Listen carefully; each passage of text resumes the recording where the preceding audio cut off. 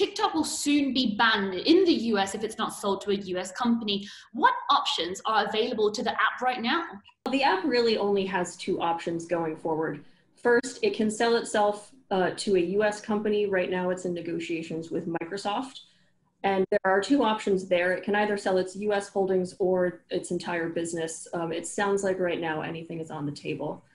The other option, if it doesn't choose to sell its US holdings, is to be banned from the market. I think the US government has not actually done this before, and there may be some challenges in implementation, but it does appear to be the US government's intention to fully ban the app if it's not sold by September 15th.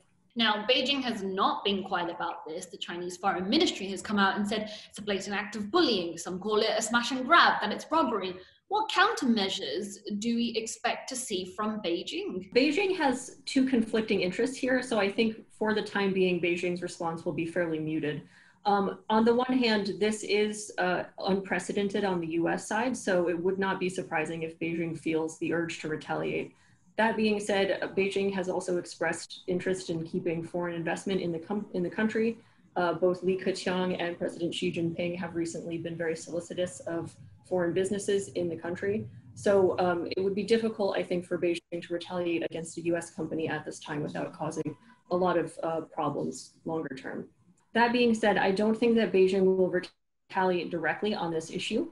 Beijing has been retaliating against US government actions against the Chinese government or media so far. For example, when the US government closed the Chinese consulate in Houston, the Chinese government closed the US consulate in Chengdu very quickly afterwards. The same with banning media in each country. When the US cut the number of reporters allowed in the US from China, China reciprocated. That being said, on issues that affect businesses, I do think Beijing has been slightly more calibrated. We've seen this on export controls to a certain extent. The Beijing government has discussed an unreliable entities list for over a year now, and that has yet to appear. That list was first mentioned in response to the US putting Huawei on the entity list in the spring of 2019. But so far, the Chinese government has not retaliated on that. And I think we'd see a similar response here. I think that Beijing views the US business community as an ally in keeping the relationship stable. So I think it's unlikely that Beijing would choose to retaliate against a US business at this time. Now, President Trump could further ban the Chinese app WeChat. What kind of disruption would this cause for both sides?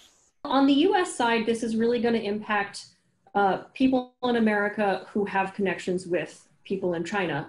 I personally use WeChat to get in touch with my friends in China.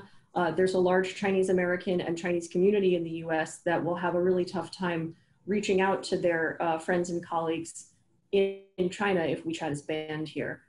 I also think that for US companies in China, this could be potentially a very large deal. It'll very much depend on how the Secretary of Commerce, Wilbur Ross, interprets the transaction for WeChat, but this potentially could mean that companies like Apple would have to block WeChat from being downloaded onto their phones.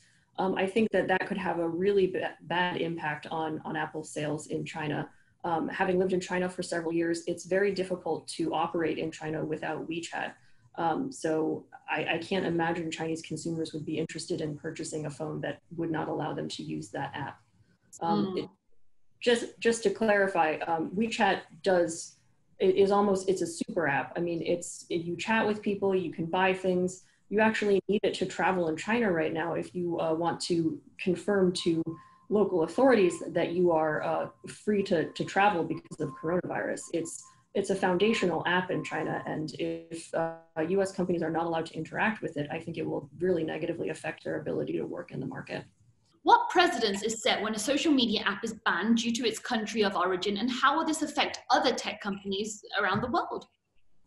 So I think this is unprecedented on the US side. I don't think we've ever done this before where we have removed an app from the US market.